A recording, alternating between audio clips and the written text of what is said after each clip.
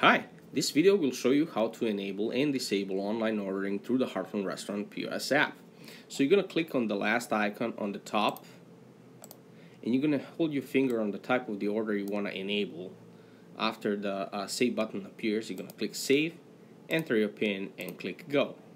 At this point, if you click on the icon, you can see that this type of online ordering has been enabled. In order for you to disable online ordering, you're going to repeat the same action. Click on the last icon on the top, hold your finger on the type of the order you want to disable, click save, enter your PIN, click go, and now if you click on the icon again, you can see that online ordering has been disabled. So this is how you enable and disable online ordering through the Heartland Restaurant app. For more information, please visit us at digitalmarketpos.com.